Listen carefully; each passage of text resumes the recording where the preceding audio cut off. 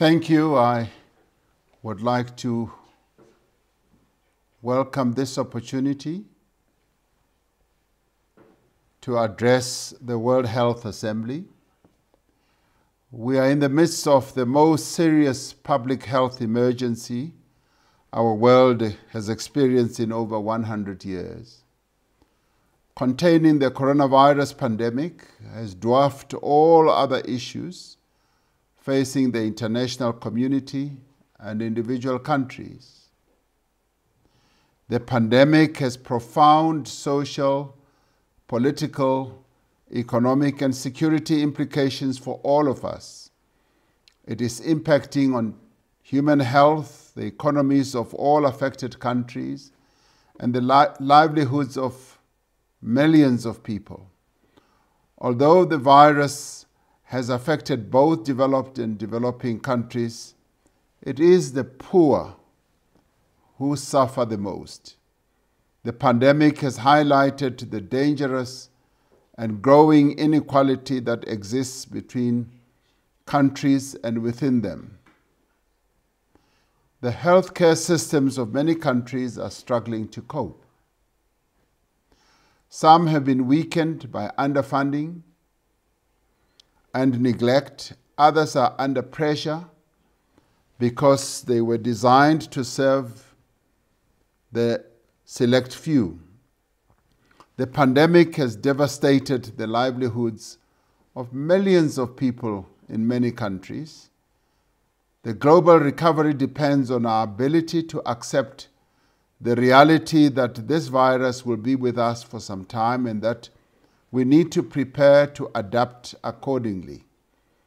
The social distancing, hygiene, and other protocols recommended by the World Health Organization must become part of our everyday lives. Africa affirms its full support for the World Health Organization, which has been key in guiding the international response to the pandemic. The World Health Organization has been instrumental in providing guidance and support to African governments.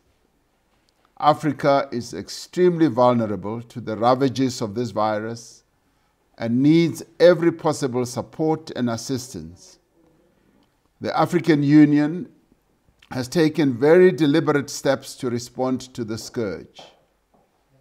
The African Union has made a call for developing countries to be assisted in their efforts to combat the pandemic and to rebuild their economies. This assistance needs to include debt relief. It also needs to include assistance with regard to diagnostic and therapeutic medical supplies. To turn back the frontiers of the pandemic, we must also deepen international collaboration as well as solidarity around issues like research and development and investment.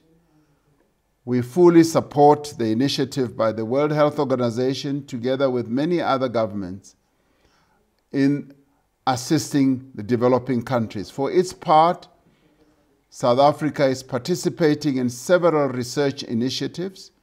We must ensure that there is equitable access to medical equipment, technologies in all respects. In this final decade towards the attainment of the Sustainable Development Goals, we must press ahead with our goal of making universal healthcare a reality for all the people of the world, and no one must be left behind. The virus has demonstrated the essential value of universal health coverage, and this is where we need full solidarity. Let us continue to be bold and courageous in confronting this pandemic. Let us continue to collaborate and act in solidarity in the interest of the millions of people around the world. I thank you.